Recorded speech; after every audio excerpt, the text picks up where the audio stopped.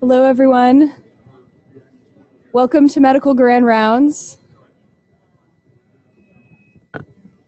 So it is my pleasure to welcome Dr. Georges to speak today. Dr. Georges received his undergraduate education at MIT, went on to attend medical school at UCSF, completed internal medicine residency at UT Southwestern Medical Center, and then fellowship here at the University of Washington in medical oncology. He's an associate member of the Fred Hutchinson Cancer Research Center and an associate professor of medicine here at UW.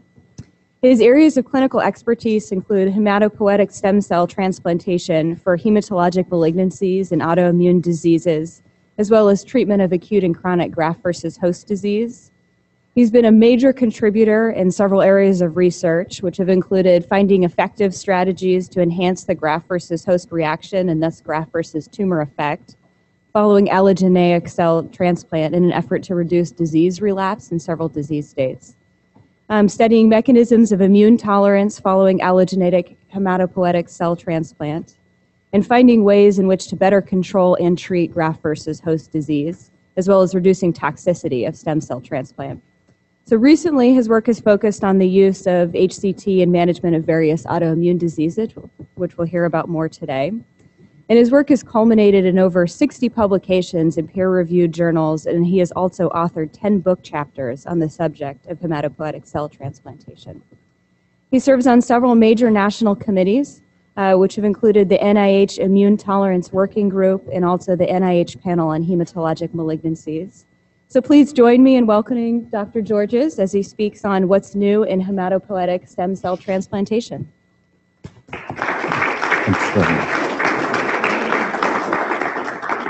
Thank you very much. It's a pleasure to be here, and I apologize for starting a little bit late. Had some technical difficulties. Some videos later on in the talk. Hopefully they'll work out. So they got flipped upside down somehow in the switch over to this computer. Well, so mostly I hope it might be a little bit whirlwind tour, but I'm going to talk about 4 disease topics: the multiple sclerosis, systemic sclerosis, stiff person syndrome, and Crohn's disease, and address some of the progress that we've made in each of these disease categories using hematopoietic cell transplantation. So I'm basically going to review the rationale for either autologous versus allogeneic hematopoietic cell transplantation. Mostly I'll be talking about the autologous hematopoietic cell transplantation, as that's the major emphasis of the current clinical trials that we're doing. But toward the end, I'll talk about allogeneic hematopoietic cell transplant. In multiple sclerosis, I'll be updating you with the 5-year result of the HALT-MS trial. In systemic sclerosis, there are multiple trials that have been conducted, and I'll be reviewing them and the current trial that we're doing here in Seattle called the STAT trial. And for stiff person syndrome, this is a sort of a new area to evaluate. We've transplanted 9 patients so far, and I have one sort of case vignette to share with you that I think is indicative of the response that we're seeing in this disease. And then for Crohn's disease, I probably won't have that much time to talk about it. I'm just summarizing the published results in autologous cell transplant and describing our current progress in the allogeneic hematopoietic cell transplant for Crohn's disease. So the use of stem cell transplant for autoimmune disease is basically applying the technology that's been developed for treatment in hematopoietic malignancies and applying it to the autoimmune disease arena, but really trying to tailor it to the appropriateness of therapy for autoimmune disease. High-dose immunosuppressive therapy is really high-dose chemotherapy and anti-T-cell antibody therapy combined and rescue with autologous hematopoietic stem cell transplant. This achieves a rapid reduction in autoimmune effector cells. Basically, the chemotherapy kills T cells and B cells that are causing the autoimmune disease, but of course it also damages the hematopoiesis, so we need to rescue the patient with autologous hematopoietic cells. It interestingly appears to have a sustained immunomodulatory effect, which is perhaps surprising to us in this field. And And there, in general, there appears to be less transplant-related mortality or less risks of transplant, doing an autologous transplant, compared to doing an allogeneic transplant. And that's really why most of the work has been done in autologous stem cell transplants. Allogeneic hematopoietic cell transplant truly replaces the host immune system with donor cells. And we also are able to promote regulatory mechanisms that control the autoimmune disease to achieve, for example, mixed donor-host chimerism actually induces a state of tolerance, which can probably more effectively control the autoimmune disease. Our focus in using allogeneic transplant is to use a reduced intensity conditioning regimen that should have less transplant-related mortality. But graft versus host disease continues to remain a potential problem after allogeneic hematopoietic cell transplant, and that's probably why we really haven't made as much progress using allo transplants. So to give some background, multiple sclerosis, is talked about in the neurology grand rounds, not less probably in medicine grand rounds. I'm a medical oncologist, I'm not a neurologist, but it's a fascinating disease, MS. It's an immune-mediated disease of the central nervous system, and it causes multiple demyelinating lesions and neuronal axonal loss. It's fairly common among young adults, and it's a major cause of disability in the United States. The most common clinical courses are relapsing remitting disease, which is very inflammatory. It causes very inflammatory brain lesions. And later on in the course of disease, it appears to progress into something called secondary progressive, which has some inflammatory component, but much more degenerative demyelinating component and less inflammatory. So of course, as I'm going to mention several times, really our focus has been on treating patients with stem cell transplant who have relapsing remitting MS. The clinical course is sort of depicted in this schema. Neurologists have sort of outlined what is the, here EDSS is a measure of disability, so the higher the EDSS, the more disabled the patient is, and over time, usually a matter of years. And in relapsing remitting disease, there's sort of an acute event with disability, but then the inflammation is treated, maybe, or resolves with high-dose prednisone. And there's some sustained disability, but then there's another flare-up, but always a return back to more baseline function. But over time, there's actually progression of neuronal damage and disability. Primary progressive has less of this acute inflammatory phase with the return to baseline. Secondary progressive is really described best in its later phases where there's just less acute changes, but just gradual progressive degeneration. The diagnostic criteria for MS: white matter lesions of the central nervous system disseminated in space and time. So MRI is very important tool to assess multiple sclerosis. There's a clinical assessment, brain MRI. Evoked potentials have been done in the past, less so now. CSF oligoclonal bands probably used to be done more when I was a resident, less so now. I don't see it that commonly done by neurologists, but definitely the oligoclonal bands probably represent clonal autoantibodies against myelin in the CSF. So the primary hallmark of the MS is the focal white matter lesions that are T1, T2, and gadolinium enhancing. Shown here is sort of a gadolinium, in this image is gadolinium enhancement. Here the ring is gadolinium enhancing, and then there's a new T2 lesion here. This is an acute event in a relapsing remitting MS patient. 2 months later, the enhancement is resolved. There's no longer enhancement around this lesion, but the T2 lesion persists. And so with this disease, there just is gradual progressive brain damage leading to this neuronal disability, and it's particularly devastating for young patients. The EDSS score was developed as a shorthand way of summarizing some of the disability for the patient's experience. And of course, the best way to measure, or not the best, but one of the ways to measure is just the ability to walk.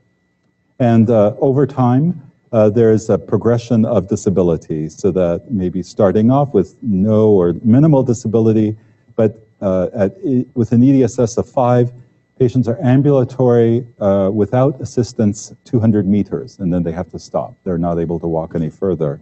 By the time you're EDSS of 6, you can only walk 100 meters, and you need a cane to do that walking. EDSS of 7, you need a wheelchair. EDSS 8, you're bedridden, and EDSS 10 is death. So I think what I also want to emphasize is that, unfortunately, I think a lot of patients come to us seeking help with stem cell transplant once their disease has progressed to wheelchair or very high advanced disability, and that's really too late. We're not able to reverse the course of the disease, of the damage that's been done by the time patients have advanced to such a degree of disability. Really, we want to focus on patients that have moderate disability up to perhaps as high as an EDSS of 5, because there we can make the biggest difference in the outcome of their disease.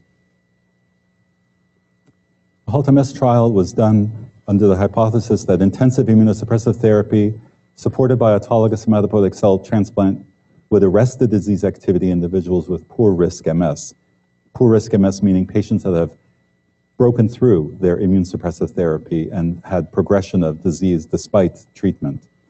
The study design is a prospective, open-label, single-arm, multi-center trial, and the primary objective was to assess the 5-year durability of disease stabilization in MS patients.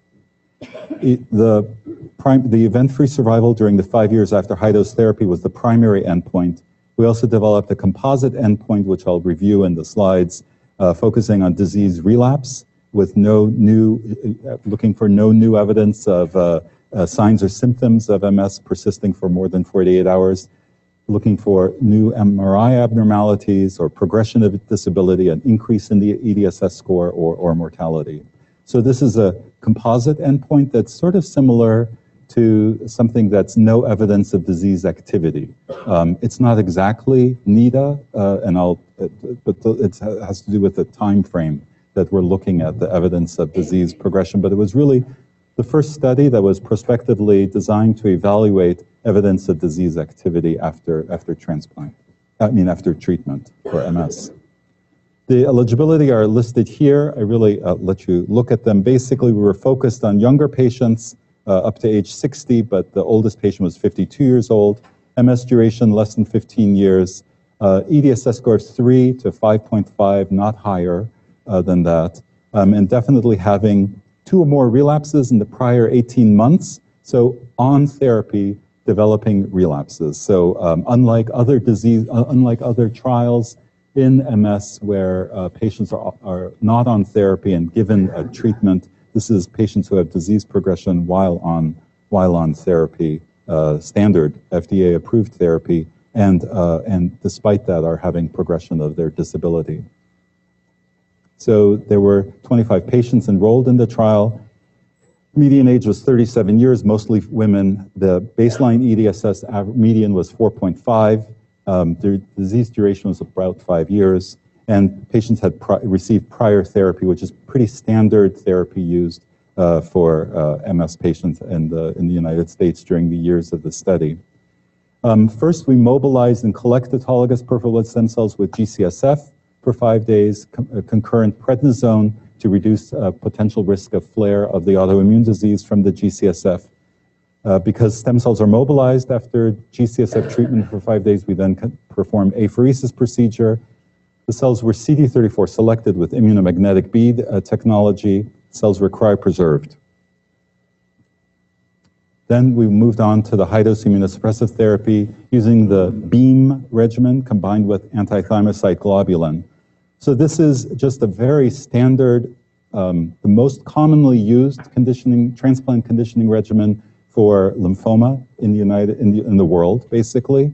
And this is just a BCNU or carmustine, etoposide, cytarabine, and then melphalan. And tucked in there is also rabbit ATG on day -2 and day -1 with the stem cell infusion on day 0. So it's this regimen that's been successfully used to treat lymphoma, killing T cells and B cells very effectively, applying it to the MS patient and adding antibody rabbit ATG to help further deplete T cells in the patient.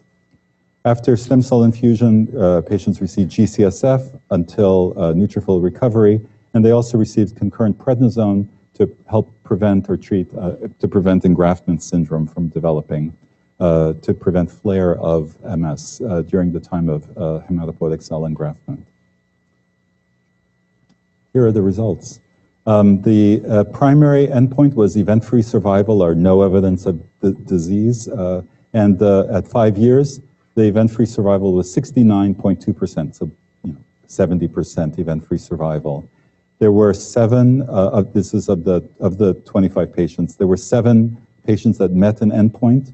2 had an increase in EDSS, sort of clinical disease disability progressing. 3 patients had clinical relapse that was treated with high-dose prednisone.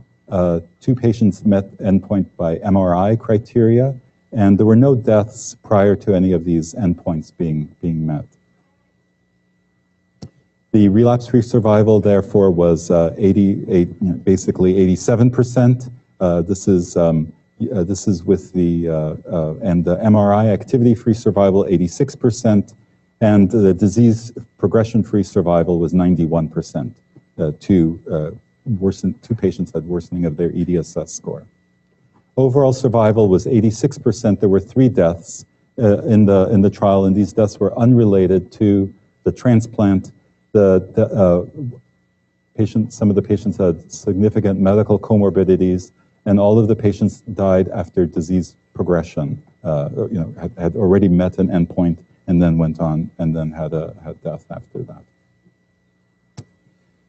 So the other features of this is that the MRIs were done many times at 6 months before transplant, 6 months after transplant, and then annually.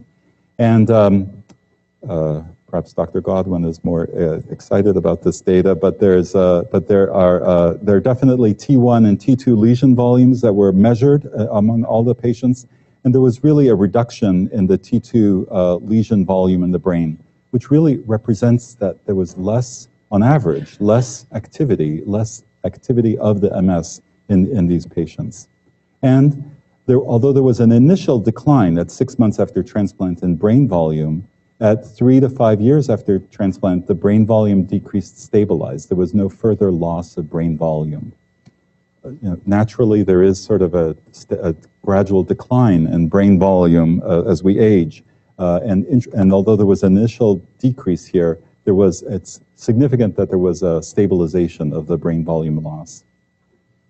So in summary, high-dose immune suppressive therapy, the BEAM plus ATG regimen, and autologous stem cell transplant with CD34 selected cells was well tolerated with very few serious early complications. There were the standard events that occur after stem cell transplant that we are very familiar with and can support patients through: the mucositis, the neutropenia. Certainly you do this at a center that does stem cell transplants with physicians that are familiar with taking care of patients with this process, but it's easily manageable. High-dose immunosuppressive therapy was very effective for inducing sustained remission of highly active relapsing remitting MS through 5 years after transplant. No disease-modifying therapy, so the patients did not go back on their standard immunosuppressive therapy after the transplant. This treatment abrogated the need for continuing disease-modifying therapy unless the patient experienced a relapse or increase in EDSS. So 2 patients had the increase in EDSS, and then one of them went on disease-modifying therapy. MRI lesions overall were decreased in volume, and brain volume stabilized at years 3 through 5 after transplant. So just another interesting aspect of this studies. This is just a schematic to remind of the T cell receptor alpha-beta rearrangement and the alpha chain and the beta chain with the VDJ rearrangement that occurs in the germline DNA to make the beta chain of the T cell receptor subunit.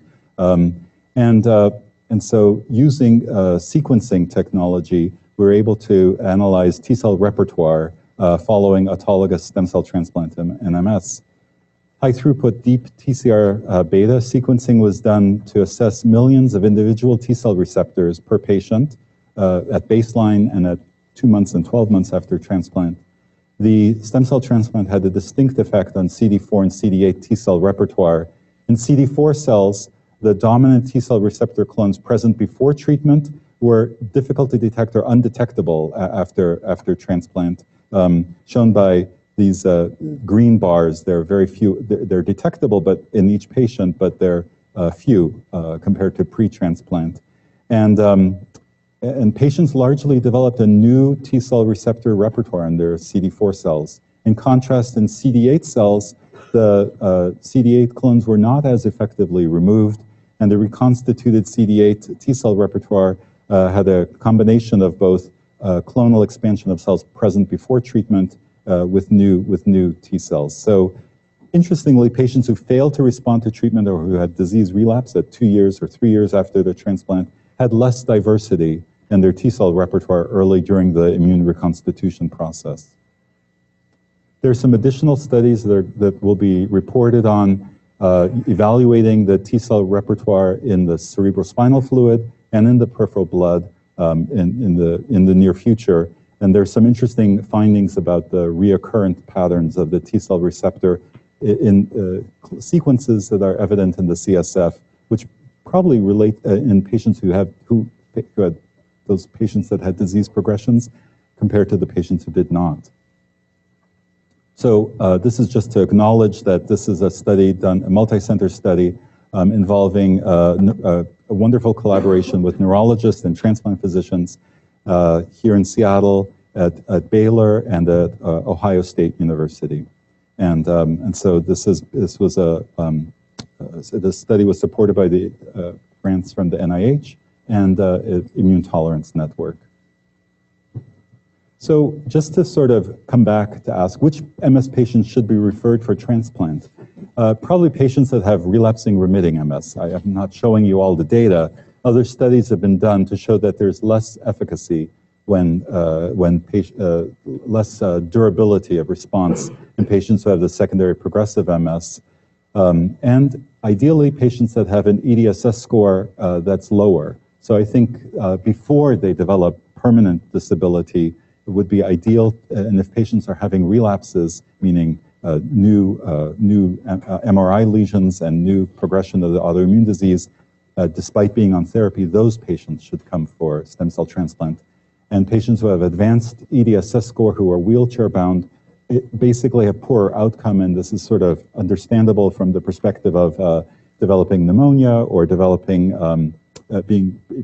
having less mobility increases the risk for complications after transplant, especially during the phase of neutropenia. Which transplant regimen? I really am haven't really reviewed all of the data for you here, but there are several clinical trials that have been published recently for autologous stem cell transplant for MS in Europe, in Canada, Chicago, Northwestern, and here now. I would say that, in my opinion, that the Beam ATG regimen is very well tolerated and probably is probably the most frequently used regimen for treating MS patients. Total body irradiation combined with cyclophosphamide is effective, but it's probably stronger or a more intense regimen that is probably not necessary for treating MS patients. And there's also the potential risk of developing secondary myelodysplastic syndrome late after a TBI-based conditioning regimen.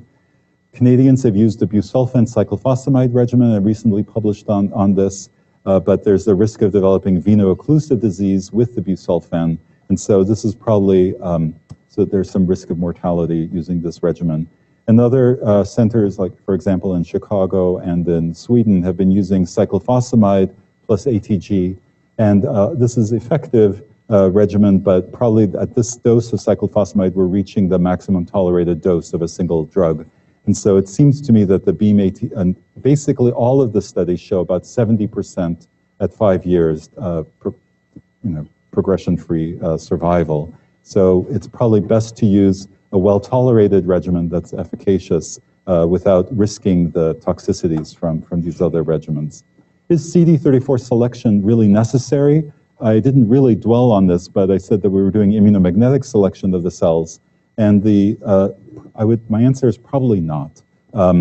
It appears that the use of the anti-thymocyte globulin, the ATG, produces effective in vivo depletion of T cells that might be reinfused with the stem cell, if there are T cells with the stem cells infused back, and that CD34 selection just increases the potential risk of infection. And the technology is really not widely available, and in the future we hope to be able to offer this stem cell transplant to patients throughout the country.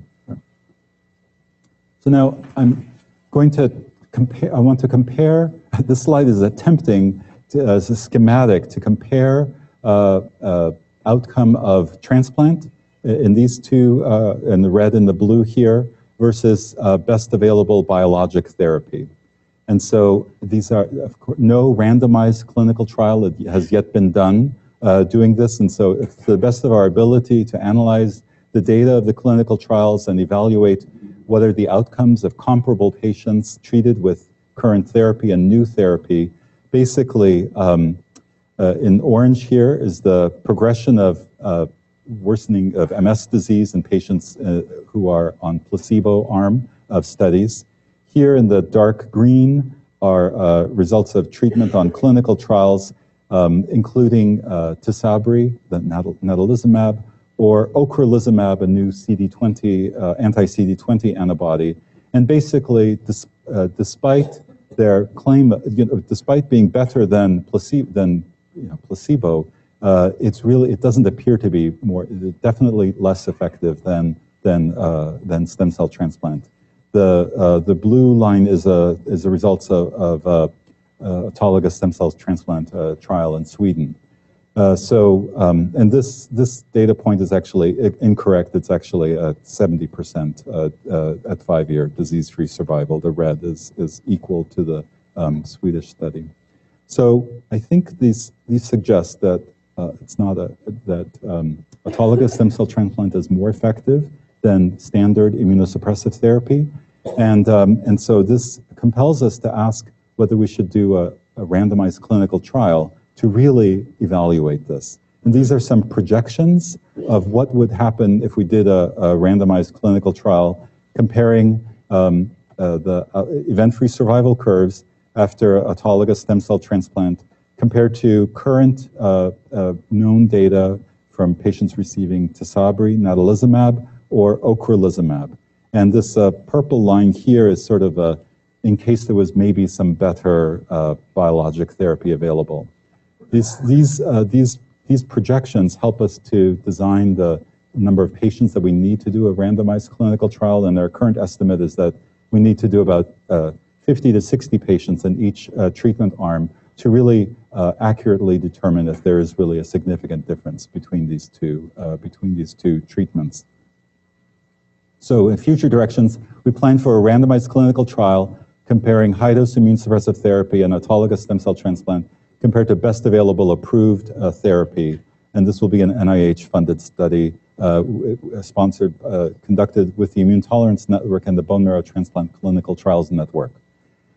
Actually, autologous hematopoietic cell transplant is probably less expensive and very cost-effective compared to biologic therapy. Biologic therapy currently costs $70,000 to $90,000 a year, and that you have to continue using this therapy each year. So stem cell transplant maybe is about $250,000, $300,000, and probably is more effective. And so we can spare brain damage and progression of disease in more patients doing one-time autologous stem cell transplant compared to ongoing biologic therapy. The other possibilities to consider are phase 2 clinical trial of allogeneic transplant for primary and secondary progressive MS. If we can, and I'll try and address that toward the end, if we can reduce the risk of GVHD. And basically, the thought about using this for primary progressive or secondary progressive MS is that a retrospective study that we've conducted showed that allogeneic stem cell transplant, after allo transplant, there was a resolution of oligoclonal bands in the cerebrospinal fluid. So now I want to change direction, change topics and hurry up and talk about systemic sclerosis, scleroderma. Scleroderma really is, there's a schematic showing the damage in the skin with collagen deposition, progressively increasing with fibrosis. The clinical appearance is sort of sausage fingers with really necrotic lesions in the digits as well. The criteria for classification of systemic sclerosis is skin thickening in the fingers, both hands, and also the presence of fingertip lesions, telangiectasias. But the concern, of course, is also when the scleroderma progresses from just the skin involvement to internal organ involvement. Interstitial lung disease in scleroderma is pretty significant and can be ultimately is a very poor prognosis finding for patients with scleroderma. Here we see sort of typical interstitial lung disease, ground glass appearance on CT scan with the pleural effusion and as well as patulous esophagus as well. The extent of internal organ involvement influences the survival in limited and diffuse forms of systemic sclerosis. In diffuse systemic sclerosis, mortality rate is 5 to 8 times higher than the general population. This is basically a fatal illness if there's diffuse systemic sclerosis. Patients with limited skin involvement still have 2 times higher mortality than the general population. Here's an example of a survival curve of patients with systemic sclerosis. These are sort of older data published in 2003, but patients with systemic sclerosis really do have a shorter lifespan. Here's a more recent evaluation of patients with limited or diffuse cutaneous systemic sclerosis, either their life expectancy with no internal organ complications or with internal organ complications. Once the disease involves the internal organs such as the lung, heart, kidney, GI tract, the mortality is definitely more severe. Conventional management of systemic sclerosis is just inadequate. There's a broad range of immunosuppressive therapy that's been studied. Nothing has really been shown to be effective for scleroderma. There was a study of scleroderma lung study, cyclophosphamide versus placebo. There was less decrease in forced vital capacity at 1 year after cyclophosphamide treatment, but that effect was lost at 2 years after treatment. Mycophenolate mofetil is another agent that's used in systemic sclerosis, but it is not profoundly effective in altering disease course for the majority of patients. It helps some patients, though.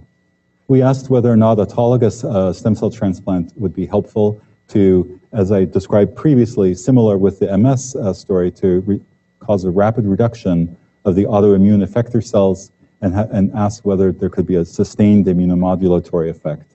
The initial study was done here by Richard Nash in Seattle, high-dose therapy and autologous stem cell transplant. Patients had high-risk disease with diffuse skin disease and internal organ involvement, primarily lung. And the conditioning regimen involved the use of total body radiation, cyclophosphamide, and CD34 selected autologous stem cells. There was also horse ATG added to the conditioning regimen to further in vivo deplete T cells that may have survived the conditioning regimen. After the initial 12 patients, the regimen was modified to provide lung shielding and kidney shielding so that the lung and kidney would receive only 200 centigrade or 2 gray total body radiation. This probably was most effective in improving the survival of patients after transplant, and future studies used the TBI with the lung shielding. Patients had a significant improvement in their skin score, so their scleroderma dramatically improved, their skin tightness improved tremendously after stem cell transplant, and this effect was persisted for 5 and more years after this autologous stem cell transplant.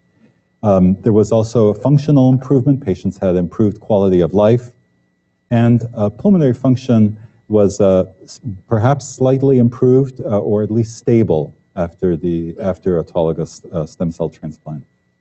And overall survival at 5 years was 64% progression-free survival was 64%. If we exclude the patients that did not have lung shielding or who had significant organ function abnormality in the pre-transplant, this would have been the survival, it was 78% survival at 5 years after transplant.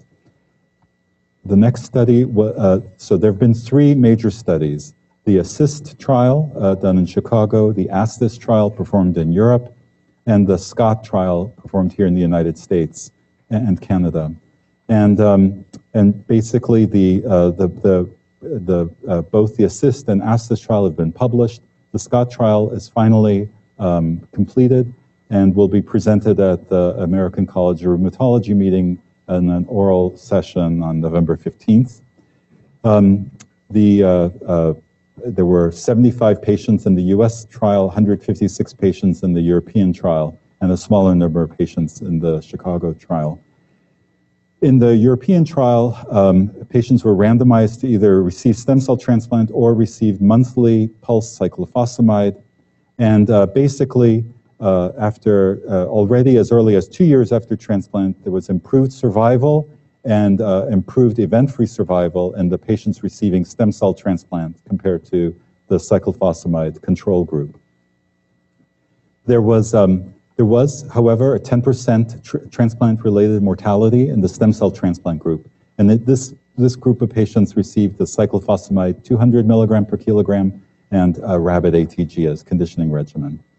The US study, the scleroderma cyclophosphamide or transplant trial, involved the TBI with the lung shielding to 2 gray, but 8 gray of TBI to the rest of the body, cyclophosphamide at 120 milligram per kilogram with horse ATG, and CD34 selected cells compared to cyclophosphamide.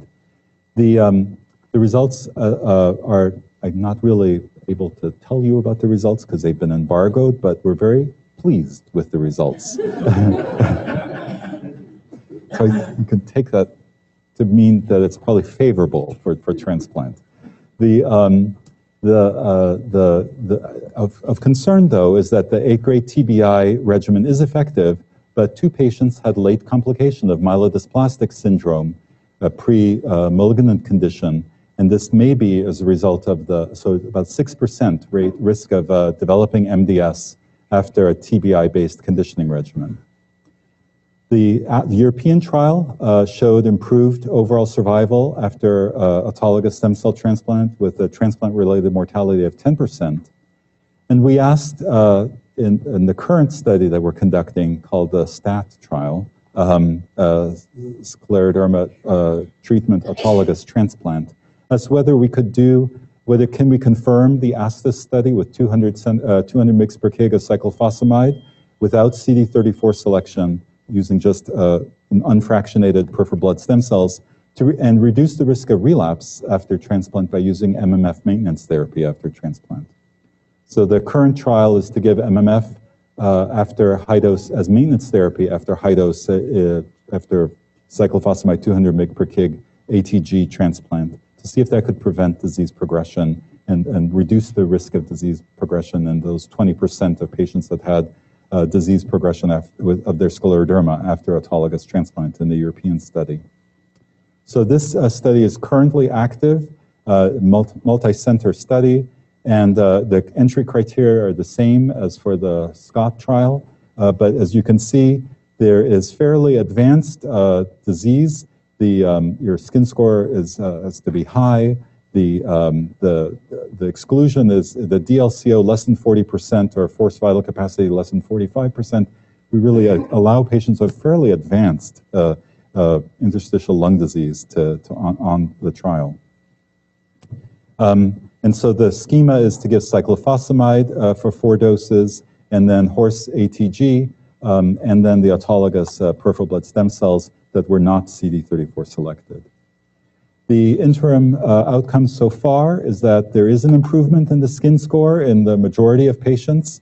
The DLCO appears to actually improve in many of the patients after the trial. And the survival so far is 85% with 14 patients on the trial. There have been, unfortunately, 2 deaths so far on the study. One patient had met endpoint by requiring dialysis for longer than 6 months. So the 2 deaths, one was due to sepsis, one was due to progression of interstitial lung disease that were early after transplant, and one patient required dialysis, had scleroderma kidney disease and required dialysis after beyond 6 months. This regimen with cyclophosphamide has resulted in 8 of 12 patients that, 8 of 14 patients, that were treated in intensive care unit setting. So it's probably a more difficult regimen to administer this high-dose cyclophosphamide to patients compared to the total body radiation regimen that we gave in the Scott trial. And so my tentative conclusion, it's probably too early to say this, but my sense is that the high-dose cyclophosphamide 200 mg per kg has substantial early toxicity in patients with advanced systemic sclerosis, and that it's related to their advanced internal organ dysfunction. And we may see, we appear to have less toxicity with the TBI-based regimen when we use the lung and kidney shielding. We've made some revisions to the trial to have a more intensive cardiac screening to prevent patients who have scleroderma heart involvement to be enrolled in the trial. And I'm skipping some of that data because of lack of time. And really our conclusions is that severe systemic sclerosis is a life-threatening disease with a very high degree of morbidity. And there are really no other effective therapies for patients with scleroderma. And high-dose immunosuppressive therapy and autologous stem cell transplant is effective in preventing disease progression. The STAT trial is still ongoing and investigating the safety and effectiveness of post-transplant maintenance therapy. And really, to date, we've seen no patients with disease progression or recurrence or progression of their scleroderma while on MMF maintenance therapy after transplant. So, tentative conclusions, the cyclophosphamide 200 mg per kg may be suitable for patients with better lung and heart function, 8-grade TBI with lung shielding and kidney shielding with the lower dose of cyclophosphamide may have superior efficacy with less toxicity, but there's the problem of the potential risk of myelodysplastic syndrome, about 6% after transplant. And this would lead us to consider alternative regimens and considering a thiotepa cyclophosphamide regimen where we use less cyclophosphamide than the Cy 200 to treat patients with either lung, renal, heart, with more advanced lung, renal, heart involvement. So, changing gears again, I want to talk about a completely different disease called stiff person syndrome. This is an extremely rare disease. It's highly unusual. I think I'm presenting it here because about 2.5 years ago, our first patient with stiff person syndrome came here to Grand Rounds to sort of describe what the disease was, because no one had ever heard of this disease. Neither had I, actually. And it's really, appears to be autoimmunity against GABA aminobutyric acid ergic neurons. So basically, patients are unable to relax their muscles. And there's excessive rigidity of lumbar trunk proximal limb muscles that cause sustained muscular contractions in both agonist and antagonist muscles. Patients have what appears to be a Frankenstein gait with frequent falls, startle reflex with episodic muscle spasms. On physical exam, patients have muscle hardening with board-like sensation. There's paroxysmal autonomic dysfunction with apnea, cyanosis. Basically, when patients have this startle reflex with muscle spasm, they stop breathing, and so of course they become apneic. We can measure an antibody to glutamic acid decarboxylase, antibody against the N-terminus of this protein, GAD65, that's in about 2/3 of patients diagnosed with stiff person syndrome. EMG electromyography reveals continuous motor unit activity with agonist and antagonist muscles co-contraction. There's really no substantial neuropathology that's been conclusively identified, but it's really not been adequately studied. So there was a case report in 2015 of 2 patients with stiff person syndrome that were treated with autologous transplant in Ottawa, Canada. And on our current protocol, we've transplanted 9 patients in Seattle and Denver, and we need further follow-up of these patients. The first patient was a 27-year-old woman who was a pediatric ICU nurse with severe refractory stiff person syndrome. She was diagnosed based on neuroexam findings and had rapid progressive decline. She was treated with multiple courses of high-dose prednisone, chronic prednisone, plasma exchange 3 times, IVIG every 2 weeks, rituximab, MMF therapy for 15 months. She required 210 milligrams of diazepam a day. She was on high doses of baclofen. She had a baclofen pump implanted in her intrathecal space that was giving 650 microgram per day of baclofen in addition to the oral baclofen. Despite this, she had multiple episodes of muscle spasms through the day that required additional diazepam, Dilaudid, and Benadryl. She was severely disabled. She came to us here in Seattle in a wheelchair. She could only walk a few steps with assistance, and she had multiple falls. And she would, her life was basically, confined to a wheelchair. EMG completed here showed abnormal co-contraction of agonist and antagonist muscles with continued motor unit activity. She went to transplant in May of 2014. I'm trying to, hopefully this will work. This was my technical problem. Here's a video of her. She's allowed us to show this video. This is her mother taking on her cell phone a video of her. This is the sort of gait that she has. See this stiff legs, basically, is what I want you to see. It sort of falls into that Frankenstein gait classification. It's really hard for her to move, and her legs are board-like and stiff. Here is a video of her.